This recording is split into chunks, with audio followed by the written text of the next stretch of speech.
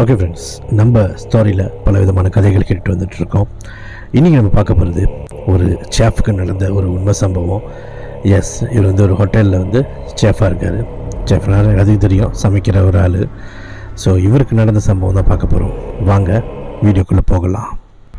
வணக்கம் friends, welcome back to cash digger உண்மை சம்பவம். நம்ம சேனலுக்கு இன்னும் சப்ஸ்கிரைப் பண்ணாதவங்க மறக்காமல் சப்ஸ்கிரைப் பண்ணிக்கோங்க. இந்த வீடியோவை உங்கள் இயர்ஃபோன் யூஸ் பண்ணி பாருங்கள்.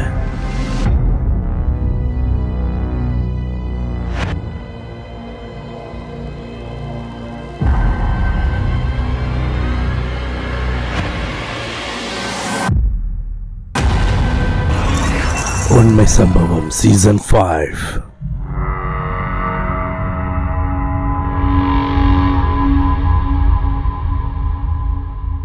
ஓகே ஃப்ரெண்ட்ஸ், இந்த சம்பவம் யாருக்கு நடக்குதுன்னு பார்த்தீங்கன்னா டேனியல் ஒருத்தருக்கு நடக்குது.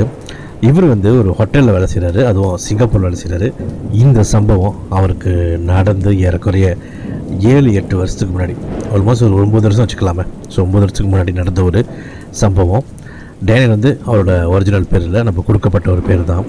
ஸோ இந்த டேனியல் வந்துட்டு அந்த ஒரு டைமில் வேலை தேடி அலைஞ்சிட்டு இருக்க ஒரு டைமில் அவருக்கு வந்து இந்த மாதிரி ஜாப் ஒன்று கிடைக்கிது. ஜாப் ஆஃபர், அதாவது சிங்கப்பூரில் அசிஸ்டன்ட் சேஃபாக ஆகிறதுக்கு அவருக்கு ஒரு வேலை கிடைக்கிது.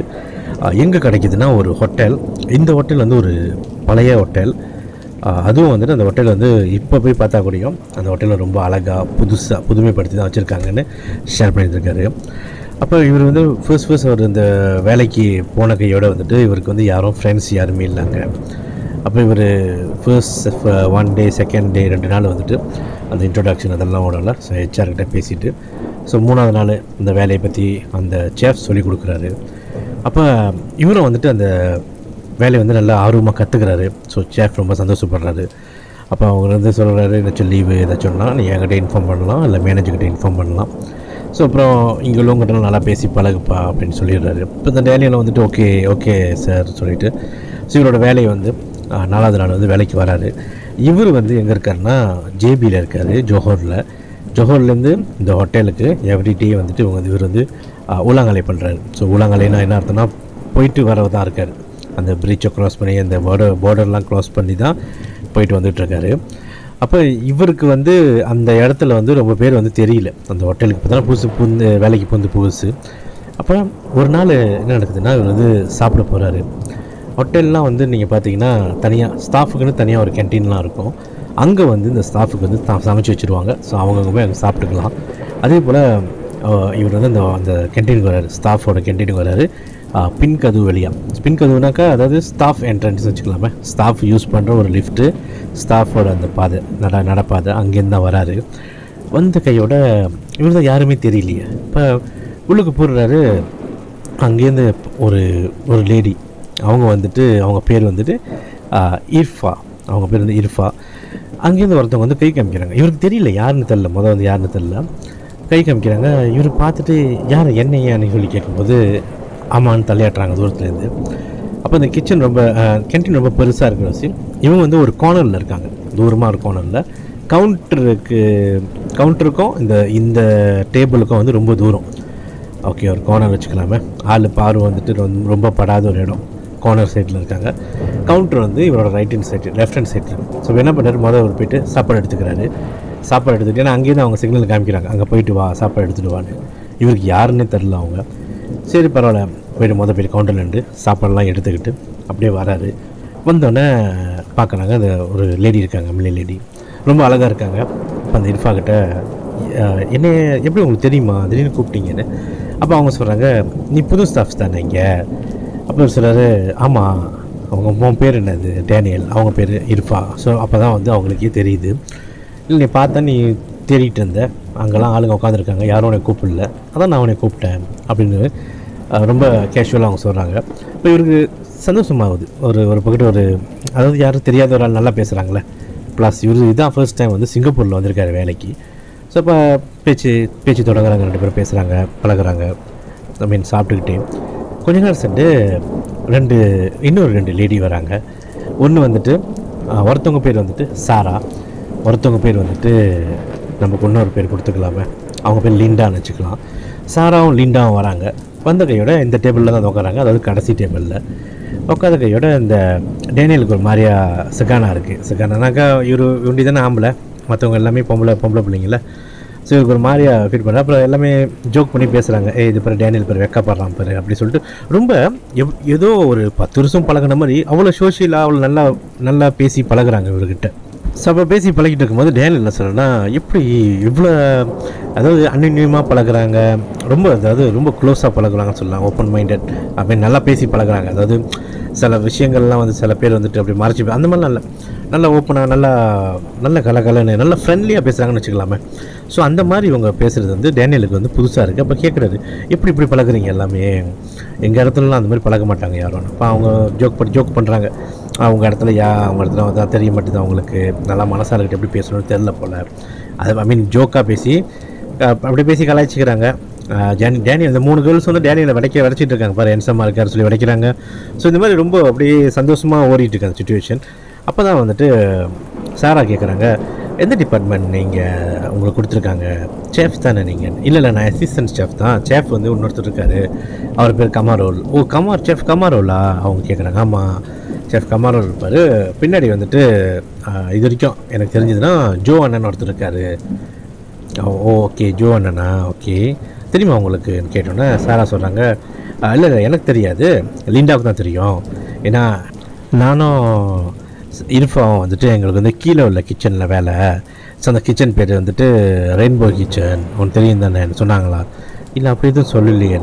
ஓகே, நான் சொல்கிறேன், இப்போ நீங்கள் மேலே இருக்கிறது 4th floor, நீங்கள் வேலை செய்கிறது உங்களுக்கு வேலை கொடுத்து நீங்களும், அதாவது டேனியலும் லிண்டாவும் நீங்கள் 2 பேரும் ஐலண்ட் கிச்சனில் இருப்பீங்க. அதுதான் மெயின் கிச்சன்.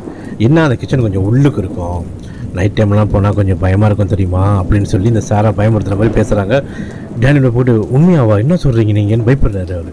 அப்போ அந்த 2 லிண்டாவும் இருஃபாவும் சிரிக்கிறாங்க, சும்மா இரு, ஏன் புதுசாக வந்த ஒரு ஆள் இந்த மாதிரிலாம் சொல்லி பயன்படுத்தலாம் அப்படின்னு. அப்போ டேனியலுக்கு ஒரு பக்கத்து சந்தேகம், ஏன்னா ஹோட்டல்லாம் பல கதை நம்ம நம்மளே கேள்விப்பட்டிருக்கோம். ஸோ டேனியலும் அந்த டைம்லாம் பட்டிருப்பாரு கண்டிப்பாக.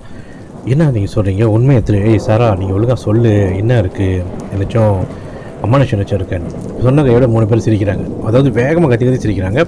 அங்கே உள்ளவங்களாம் பார்க்குறாங்க இந்த பக்கத்து திரும்பி, அதாவது டேனியலை பார்க்குறாங்க. டேனியல் கத்தாதீங்க, பொதுவாக பேசுங்க, எல்லாம் பார்க்குறாங்க பாருன்னு சொல்கிறாங்க. அவங்க அப்படி தான் பேசிகிட்டு இருப்பாங்க, அவங்க அப்படி தான் பார்ப்பாங்க, நீ பாட்டுக்கு நீ பேசுன்னு சொல்லிட்டு பேசி நல்லா கலக்கலன்னு சிரிச்சுக்கிட்டு ஜோக் பண்ணிக்கிட்டு பேசிகிட்டு இருக்காங்க. அப்போ டேனியலுக்கு ஆக்சுவலி வேலை யார் கூடனாக்கா லிண்டா கூட. இங்கே 4வது மாடியில் ஐலண்ட் கிச்சன் அந்த டிபார்ட்மெண்ட்லேருந்து வேலை, அதான் மெயின் கிச்சன்.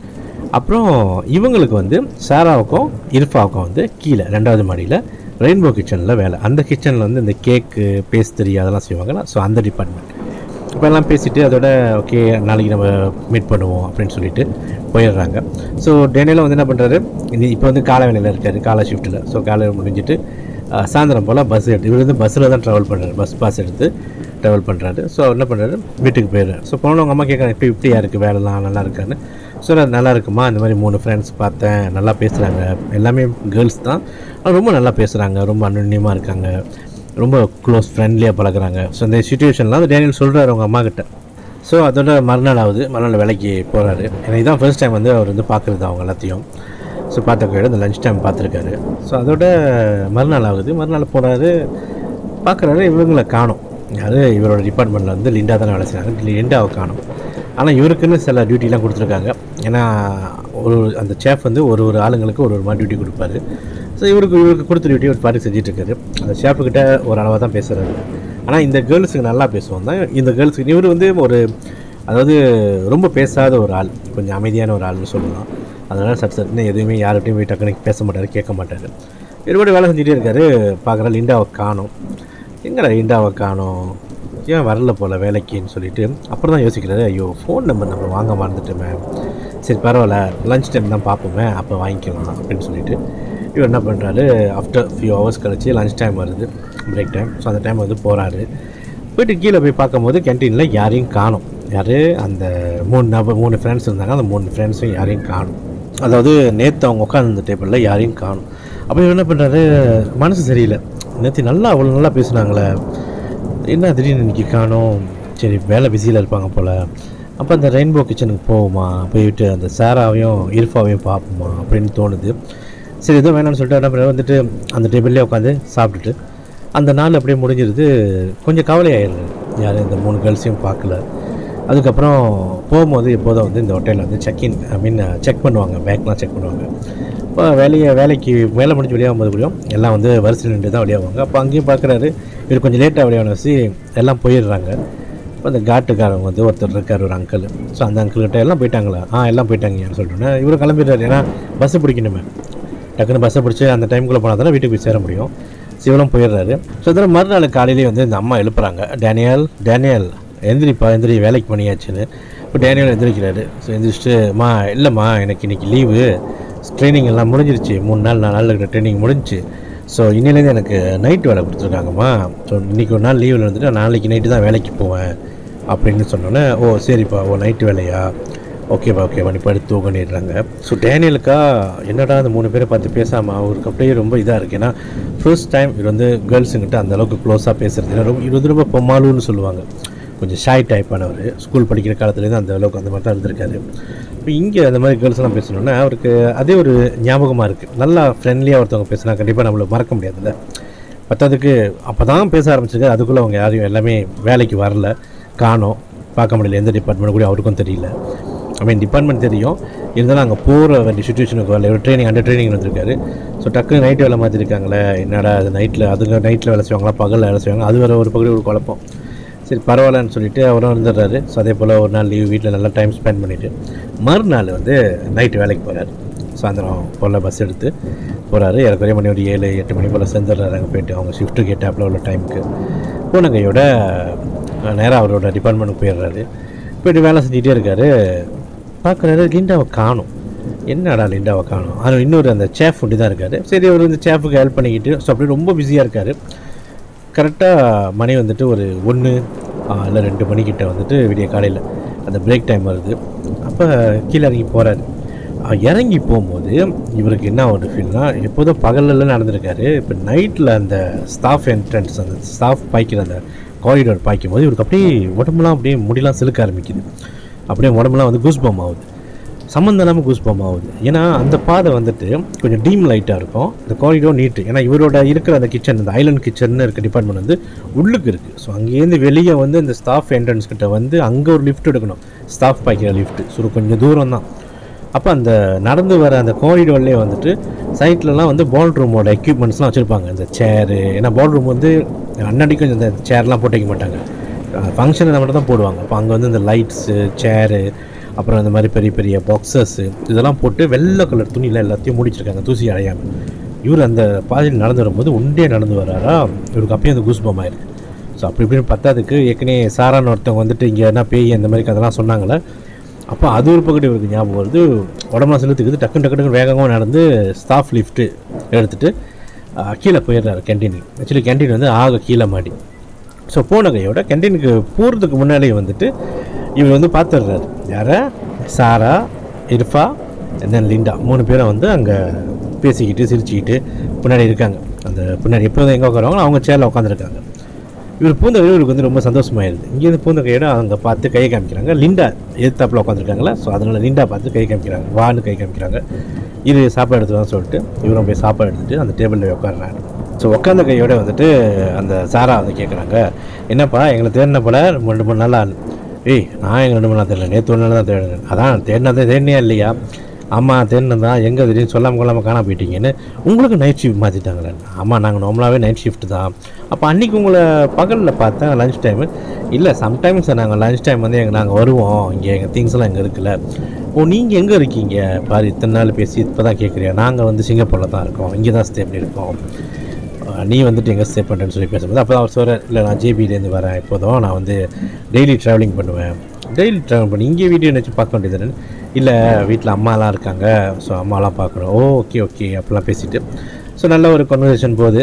அப்புறம் சொல்கிறார், எங்கள் வேலை டைமில் எங்கேயும் பார்க்க முடியலன்னு சொல்லி அந்த பேச்சு கேட்குறாரு. ஏன்னா அவர் பார்க்கல. அப்போ அவங்க சொல்கிறாங்க, லிண்டா சொல்கிறாங்க, நானும் நைட் ஷிஃப்ட் தான், அன்றைக்கி ஒரு நாள் மட்டும் தான் உன்னை கீழே எங்கள் கேண்டீனில் பார்த்தேன், ஸோ அதெல்லாம் நைட் ஷிஃப்ட் தான் இருக்குது, எனக்குலாம் ஃபுல்லாக நைட் ஷிஃப்ட் தான், அதனால தான் உன்னை பார்க்க முடியல. ஏன் நீ எங்கே வந்திருக்க வேண்டியது தானே அந்த 2வது மாடியில் இருக்கிற கிச்சனுக்கு, ரெயின்போ கிச்சனுக்கு என்ன சொன்னோன்னே, அதான் நான் வரணும்னு நினச்சேன், அதுக்குள்ளே எனக்கும் நைட் ஷிஃப்ட் மாற்றிட்டாங்க. பத்தாவதுக்கு அந்த வரப்பதெல்லாம் என்ன அப்படி இருக்குது, சிராமா இருக்குது. சிராமனா பயமாக இருக்குது அந்த பாதையை பாய்க்கிறதுக்குன்னு. ஆமாம், அந்த பாதை தான் நாங்கள் எல்லாம் பாய்ச்சிட்ருக்கோம், நீ அந்த பாதை தான் பாய்ச்சாகணும், ஏன் பயப்படுறியான்னு சொல்லிட்டு சாரா திரும்ப விடைக்க ஆரம்பிக்கிறாங்க. அப்போ இவருக்கு மூஞ்சிலாம் மாறுது, ஏன்னா அவங்க விடைக்கிறாங்களே. ஸோ அப்போ சொல்ல இல்லை பயம் இல்லை, அந்த திங்ஸ்லாம் இன்னும் அப்படி போட்டு வச்சுருக்காங்க, இன்னும் பழைய ஜாமாவாக இருக்குது அப்படின்னு சொல்லுவோம். ஆமாம், ஆக்சுவலி அந்த மாதிரி பால் ரூம். அப்போ அந்த வேலை இடத்தை பற்றி பேசி டிஸ்கஸ் பண்ணுறாங்க. ஸோ பேசிட்டு இருக்கிற வேலையில் டக்குன்னு சாரா என்ன கேட்குறாங்கன்னா, உனக்கு கூஸ்பம் ஆனிச்சா அந்த இடத்துக்கு நடந்து போகும்போது அப்படின்னு சொல்லி கேட்கும்போது, ஏய் ஆமாம், எனக்கு அப்படியே பயமாக இருந்துச்சு, உடம்பு சிலுக்கு சொல்லிட்டு அப்படியே அவருக்கு உடம்பு சிலுக்க ஆரம்பிக்குது, முடி அவருக்கு அப்படியே ஏற முழு ரூமெல்லாம் ஏறுதுன்னு சொல்லுவாங்களா, அந்த மாதிரி ஃபீல் ஆரம்பிக்குது. அப்போ ஏன் அப்படி கேட்குறேன், ஏன் அப்படி கேட்குறேன், இவருக்கு புது இல்லை, இவருக்கு தெரியல என்ன கதை ஏது கதை. இவங்களும் அந்த மாதிரி சொல்லி பயமுறுத்திட்டு இருக்கோம். இவருக்கு ஒரு பக்கத்து ஆர்வம், ஒரு பக்கத்து பயமும் எடுக்க ஆரம்பிக்குது. அப்போ அவங்க சொல்கிறாங்க, இல்லை சும்மா கேட்டேன் சொல்லி ஜோக் பண்ணிக்கிட்டாங்க. ஜோக் பண்ணி சிரிக்க ஆரம்பிச்சிட்டாங்க. ஸோ முடிஞ்சிருச்சு அதோட அந்த செஷன் முடிஞ்சோன்னா அதோட எனக்குறையே வந்து ஒரு வாரம் வந்து இந்த நைட் ஷிஃப்ட்லேயே இருக்காங்க. நல்லபடியாக எப்போதும் இவங்க மீட் பண்ணுறது எங்கன்னா அந்த கேன்டீனில் தான் மீட் பண்ணுறாங்க. சம்டைம்ஸ் வந்து மேலே அவங்க வேலை செய்கிற இடத்துல வந்து இவங்க வந்து கொஞ்சம் வருவாங்க போவாங்க. ஸோ ஆல்மோஸ்ட் வந்து ஒரு வாரம் ஆயிடுது. ஸோ ஒரு வாரம் ஆன கையோட அவங்க எல்லாமே திரும்ப உட்காந்து பேசிகிட்டு இருக்கப்போ இவர் அதே பாதையில் நடந்து வராரு. அந்த நைட் டைம் வேலையில் தான் எனக்குரிய ஒரு வாரம் முடிஞ்சு ஸ்டீல் அந்த நைட் வழியில் தான் இருக்கார். அந்த பாதையில் நடந்து வராரு. அந்த காரிடோர் நடந்து வரும்போது இவருக்கு வந்து திரும்ப அதே மாதிரி முடியலாம் மேலெலாம் செலுக்க ஆரம்பிக்குது, அந்த கூஸ்பம் ஆகுது. அவருக்கு வந்து திடீர்னு ஒரு அழுகு குரல் வந்து கேட்க ஆரம்பிக்குது. அதாவது தேம்பி அழுவாங்கள்ல, தேம்பி ஒருத்தவங்க அழுது அப்படி இருக்குமோ அந்த மாதிரி ஒரு குரல் வந்து இவருக்கு வந்து கேட்குது. இப்போ என்னடா எங்கேருந்துடா சத்தம் வருது, அப்படியே ஒரு பக்கத்து பயம் தானே, இருட்டில் யார் அழுவ போகிறா. அப்படியே நடந்து வந்துக்கிட்டே இருக்கும்போது அந்த ஸ்டாஃப் என்ட்ரன்ஸுக்கு கிட்ட வந்துடுறாரு. பார்த்தா அங்கே வந்து சாரா உட்காந்துருக்காங்க, குத்துக்கல் மாதிரி போட்டுக்கிட்டு உட்காந்துருக்காங்க அந்த ஸ்டாஃப் என்ட்ரன்ஸ்கிட்ட, அதாவது அந்த ஸ்டாஃபோட அந்த லிஃப்ட்டுக்கிட்ட மேலே 4வது மாடியில். இப்போ இவர் என்ன பண்ணுறாரு, ஆக்சுவலி வந்துட்டு இவருக்கு வந்துட்டு ரொம்ப என்ன பழக்கம் இருக்குன்னா, காதில் வந்து ஹெட்ஃபோன் கேட்பார். இந்த டேனியலுக்கு வந்து ரொம்ப அவர் வந்ததுலேருந்து காதில் வந்து அந்த ஹெட்ஃபோன் தான், இயர்ஃபோன் சொல்லுவாங்கள்ல, இயர்ஃபோன் ஒயரோட தான் இருப்பார். இப்போ பாய்க்கிற மாதிரி பாட்டெலாம் இல்லை, அவர் வந்து அந்த ஒயரோட தான் வச்சுருப்பார். ஆளுங்களுக்கு தெரியும் இவர்கிட்ட பேசினாலே இவர் கழட்டிட்டே இருக்கும்போது கழட்டு அப்புறம் தான் சொல்லுவாங்க. அப்போ அதோட தான் வேலை செஞ்சுட்டு இருப்பார், அதோட தான் வருவார். டக்குனு இந்த மாதிரி இந்த அழுகு சத்தம் வந்துட்டு இவருக்கு எப்படி கேட்டிருக்குன்னா, அந்த ஹெட்ஃபோன் உள்ளுக்கு கேட்டிருக்கு. தட் மீன்ஸ் பாட்டு சத்தம் லைட்டாக இருக்குது, வெளியில் உள்ள சத்தம் வந்து அவருக்கு வந்து அழுகு சத்தம் வேகமாக கேட்டிருக்க மாதிரி கேட்டிருக்கு. அதாவது காது உள்ளுக்கு போட்டு ஹெட்ஃபோன் போட்டிருக்கல, அதெல்லாம் மெதுவாக கேட்டிருக்கு. அப்போ ஹெட்ஃபோனை கழட்டிட்டு அவர் பார்க்கவும் தான் இந்த சாரா வந்து அவங்க உட்காந்து அழுதுட்டுருக்காங்க. டக்குன்னு அதை கழட்டி தனியாக வச்சுட்டு உடனே என்ன பண்ணுறாங்க, என்னாச்சு சாரா, என்னாச்சு ஏதாச்சுன்னு சொல்லி கேட்கவும் தான் அவங்க அழுதுட்டு இருக்கிறத வந்து பார்க்குறாரு. அவங்க எதுவும் சொல்ல மாட்டுறாங்க. சரி எந்திரி வா, இங்கேயே உட்காந்துருக்க, வான்னு சொல்லி அவர் கூப்பிட்டுட்டு அந்த ஸ்டாஃப் லிஃப்ட்டில் இறங்கி நேராக வந்து கேன்டீனுக்கு போயிடுறாங்க. ஸோ நேராக கேன்டீனுக்கு போன கையோட இவருக்கு பார்க்கும்போது அந்த லிண்டாவும் இர்ஃபாவும் அங்கே இருக்காங்க. லிண்டா, இர்ஃபா, டேனியல் அப்படி சொல்லி பேசும்போது என்ன சாராவோட வராங்க. இப்போ சாரா வந்து கண்ணை காசிக்கிட்டே வராங்க, கண்ணுக்கெல்லாம் கலங்கியிருக்கு. வந்து உக்காந்தோடனே ஏன் என்னாச்சுன்னு சொல்லி அவங்க கேட்குறாங்க. தெரியல, அழுதுகிட்டு இருந்தா அதான் நான் கூட்டிகிட்டு வந்தேன், அங்கே போய் அந்த இருட்டில் உட்காந்து அழுதுகிட்ருக்கேன். ஏன் என்னாச்சு உனக்குன்னு சொல்லி அவங்க கேட்டுட்டு இருக்கும்போது டக்குன்னு வந்து லீட்டா சொல்கிறாங்க, என்ன அவன் பாய் ஃப்ரெண்டா, திரும்ப அவன் பாய் ஃப்ரெண்ட் வந்து பிரச்சனை கொடுக்குறானா, அடிச்சிட்டானா அப்படின்னு சொல்லி அவங்க பாட்டுக்கு என்னென்னமோ பேசுகிறாங்க. இப்போ டேனியலுக்கு ஒன்றும் புரியல, என்ன அது ஏதுன்னு சொல்லி பேசிகிட்டு இருக்கு, என்ன ஏதுன்னு சொல்லி கேட்கவும், இல்லை இவருக்கும் பாய் ஃப்ரெண்டுக்கு வந்து எப்போதும் அழுகிட்டே இந்த மாதிரி தான் பிரச்சனை வரும், இவன் உட்காந்து அழுதுகிட்டு இருப்பா, நாங்கள் தான் சமாதானப்படுத்துவோம் அப்படின்னு சொல்லுவோம். அப்போ டேனியலும் சமாதானப்படுத்துறாரு, கவலைப்படாத என்னாச்சு ஏதாச்சு அப்படின்னு சொல்லி பேசி சமாதானப்படுத்துறாரு. அப்போ இவர் கையை வச்சு சமாதானப்படுத்திக்கிட்டு இருக்கிறது வந்து அந்த கேன்டீனில் தான் நம்மளாம் ஆள்லாம் இருப்பாங்களா, அங்கே உள்ளவங்களாம் பார்க்குறாங்க. ஆல்மோஸ்ட் வந்து ஒரு வாரத்துக்கு மேலேயாவது. ஆனால் இவர் வந்து ஒன்று மற்ற ஆளுங்கிட்ட ஒரு மிங்கில் ரன் பண்ணலை. அப்போ இவர் வந்துட்டு இந்த கேர்ள்ஸ்கிட்ட பழகிறத வந்து அங்கேருந்து பார்க்குறாங்க எல்லாம். அப்போ அழுவாத எல்லாம் பார்க்குறாங்கன்னு சொன்ன கையோட அந்த சாரா வந்து ஆத்திரமாயிருது. ஏன் யாராச்சும் பார்த்தா என்ன, அப்போ எனக்கு மட்டும் தான் ப்ராப்ளம் இருக்குது, அதோ இவளுக்கு ப்ராப்ளம் இல்லையா, இவ்வளோ தான் அன்றைக்கி உட்காந்து அழுதுகிட்டு இருந்தா 4வது மாடியில், இவளுக்கு மட்டும்தான் பிரச்சனை இருக்குது, எனக்கு மட்டும் தான் பிரச்சனை இருக்குன்னு நினச்சிட்ருக்கியா அப்படின்னு சொல்லிடுறேன். சரி கூல் டவுன் பண்ணு சொல்லிட்டு லிண்டா வந்து திரும்ப அந்த இவங்கிட்ட சொல்கிறாங்க, அந்த சாராக்கிட்ட.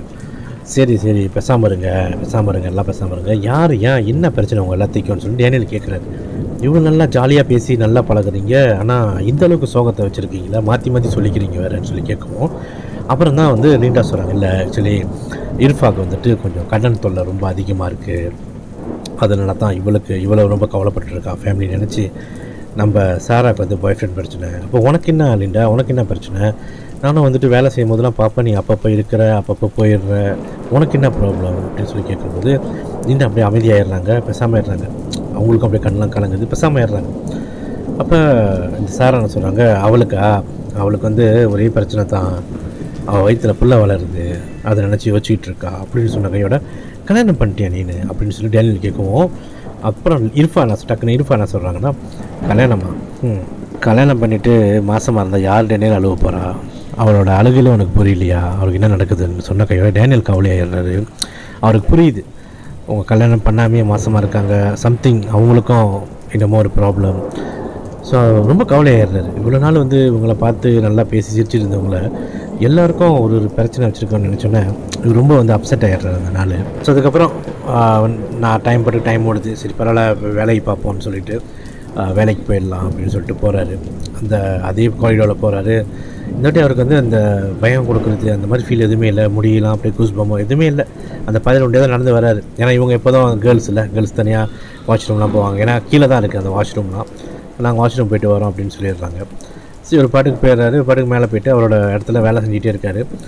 செஞ்சுட்டு இருக்கும்போதே இவருக்கு வந்து இந்த 3 பேர் மேலே தான் ஞாபகம், இந்த மாதிரி கூட வாழ்க்கையில் வந்து ஆளுங்க கஷ்டப்பட்டுருக்காங்க பாரு. ஸோ அந்த மாதிரி யோசிச்சுட்டே இருந்துட்டு மறுநாள் அப்படியே விடிஞ்சிருது, ஏன்னா நைட் ஷிஃப்ட்டில். ஸோ விடிஞ்ச கையோட காலையிலே கிளம்பி வீட்டுக்கு போயிடுறாரு. ஸோ வீட்டுக்கு போய் ரொம்ப கவலையாக வந்து அவங்க அம்மாட்ட வந்து இந்த விஷயத்த சொல்கிறார். இல்லைம்மா, இந்த மாதிரி இந்த 3 கேர்ள்ஸ் அவங்க நல்லா பழகினாங்க, ஆனால் அவங்களுக்குள்ளே இவ்வளோ பெரிய சோகம் இருக்குது, எனக்கும் புரியலம்மான்னு சொல்லிட்டு படுத்துடுறாரு. பகலில் படுத்த இவருக்கு திடீர்னு வந்து ஒரு கனவு.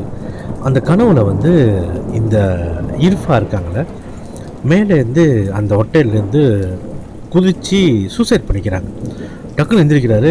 ஸ்டில் பகலாக தான் இருக்கு, ஏன்னா பகலில் தான் அது படுத்தார். மணி ஒரு 4 மணி ஆயிடுச்சு, மத்தியானம் சாயந்தரம் போல். சரி என்னடா அப்படி உளுந்து அப்படியே சதுருது அவங்க தலைகளெல்லாம். என்னடா இந்த மாதிரி கனவு கண்டுன்னு சொல்லி ரொம்ப அப்செட் ஆகிடுறாரு. ஏன்னா ஏற்கனவே அவங்க ஃப்ரெண்ட்ஸ்க்கு நடக்கிற அந்த கவலையில் ரொம்ப கவலையாக இருக்காரு. இந்த மாதிரி கண்ணு முடிக்க அந்த ஃப்ரெண்ட் ஒருத்தவங்க இறக்குறது அவர் கனவுல பார்த்த உடனே அப்படியே ரொம்ப இதாகிடுறாரு. ஸோ அதுக்கப்புறம் குளிச்சு கிளம்பிட்டு நல்லா ப்ரேயர்ஸ்லாம் கும்பிட்டுட்டு சாமியெல்லாம் கும்பிட்டுட்டு அவர் பாட்டுக்கு வேலைக்கு போயிடுறாரு. ஸோ வேலைக்கு போய் அவருக்கு வந்து அந்த கனவு ஞாபகமாகவே இருக்குது. ஸோ இருந்தாலும் பரவாயில்லன்னு சொல்லிட்டு, ஏன்னா நார்மலாக வந்து ஹோட்டலில் இவங்க ஸ்டாஃப்லாம் என்ன இவங்களுக்கு வந்து தனியாக லாக்கர் ரூம் கொடுப்பாங்க. ஸோ ஆக்சுவலி அந்த ஹோட்டல்லே போய் நம்ம குளிச்சிக்கலாம், அண்ட் தென் அந்த ஸ்டாஃப் ரூம்லேயே வந்து நம்ம சட்டெல்லாம் மாற்றிக்கலாம். ஸோ நம்மளோட யூனிஃபார்ம் வந்து அங்கே தான் இருக்கும், டோபியில் கொடுத்துருவாங்க. இவரும் போய்ட்டு அந்த மனசு கரையோட போய்ட்டு டோபியில் போய்ட்டு சட்டெல்லாம் எடுத்து இவரோட லாக்கர் ரூமில் வந்து ஒரு ட்ரெஸ்ஸாக பண்ணிகிட்டு இருக்கிற ஒரு வேலையில் இவரோட அந்த ரூம்லேயே வந்துட்டு இவருக்கு வந்து அந்த லாக்கர் ரூம்லேயே வந்துட்டு ஒரு ப்ரெசன்ஸ், அதாவது இவரோட தான் இருக்கார், ஆனால் ஒரு ஆள் இருக்கிற மாதிரி இவருக்கு வந்து ஃபீல் பண்ணியிருக்கு. அந்த டைமில் எப்படி அவர் அந்த லாக்கர் ரூம் அந்த வேலை இடத்துல மேலே காரிடோர் நடந்து போகும்போது கூஸ்பம் ஆகுமோ, திரும்ப அதே மாதிரி கூஸ்பம் ஆகிருக்கு இவருக்கு.